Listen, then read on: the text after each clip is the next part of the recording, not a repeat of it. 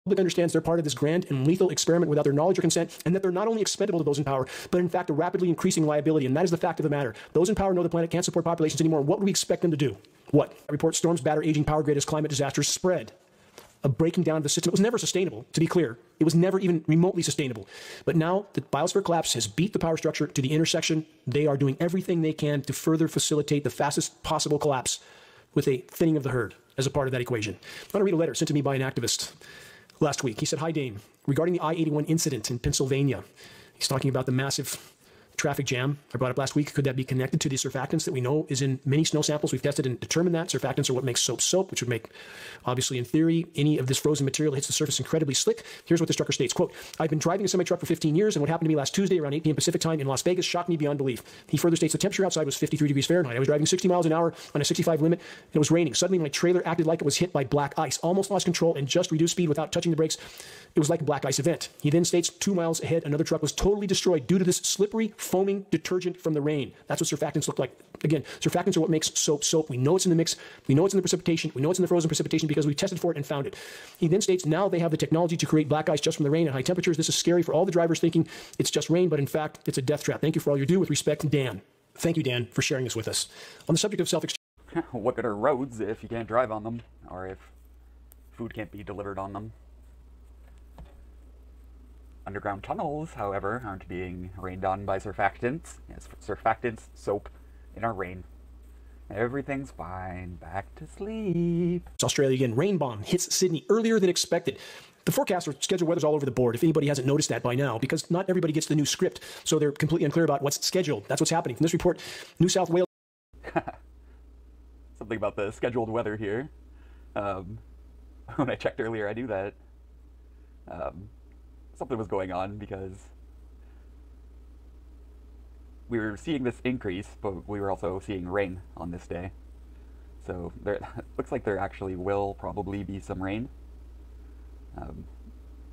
when the sun starts to go down, because we are seeing a temperature decrease overnight from 12 degrees to 6 degrees. So if we're seeing a more than a 3-degree drop overnight, then we know that there's going to be chemicalized nucleation happening. But yeah, I saw this increase from 3 degrees to 12 degrees, and I knew that, of course, there's not going to be rain on these days. Right here it's saying a low of 2 and a high of 9, but snow. And for my American viewers, that's a low of 36 and a high of 48 with snow.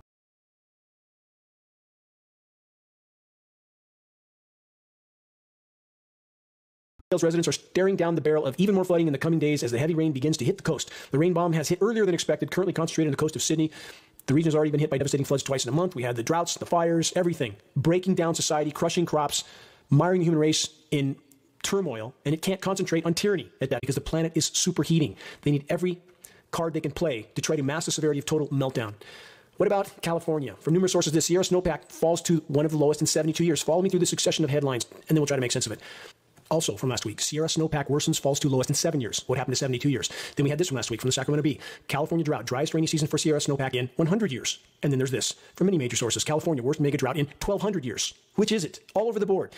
We are being fed lies from every imaginable direction, but here's the bottom line. It's exponentially worse than any of the most dire reports you're seeing from any mainstream source. Exponentially worse. They're trying to pacify populations until the brutal, bitter end. And that end draws very near on the current course.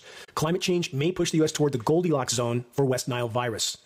This report states the rise in cases may be a sign of what's to come as climate change brings more drought and pushes temperatures toward what is termed, quote, the Goldilocks zone for mosquitoes. Not too hot, not too cold. Scientists expect the West Nile transmission to increase across the country. They always know, don't they? They know when the pandemics are coming. They know when the spread of diseases like this are coming. And let's weave this into the equation.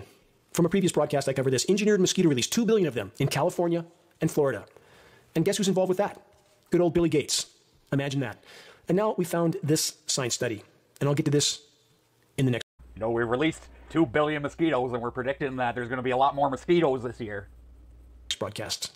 But the study outlines the use of weaponized mosquitoes. Why should this be any surprise at all? And one more footnote. Geoengineering Watch has now received the results of dozens more precipitation tests from the U.S. The results are beyond horrifying.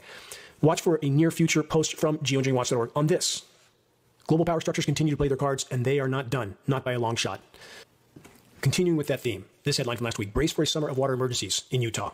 They always know. We have those who orchestrate the cutting off of precipitation than putting out the so-called science data through their corporate media, so that populations are conditioned into thinking this is somehow just sort of natural consequence going on. Most wildfires in large parts of the West would be followed by several extreme rain events. How in the world would they know this? They can't predict hours in advance anymore because the climate engineering operations are so totally disrupting any natural patterns. And the script-reading so-called meteorologists need to summon their courage, band together, stand up, and tell the truth. Yeah, definitely predictive programming, not weather prediction. No one could tell that there's going to be, you know, some huge amount of rain months into the future. It's difficult to predict weather a week into the future, let alone that. So yeah, it's just the scheduled weather, like Mr. Wigington says. They know the schedule, they know they're going to start the forest fires, and they know they're going to create a deluge after. Once all the soil is dried up from the fire, they'll wash it all away. No more arable land.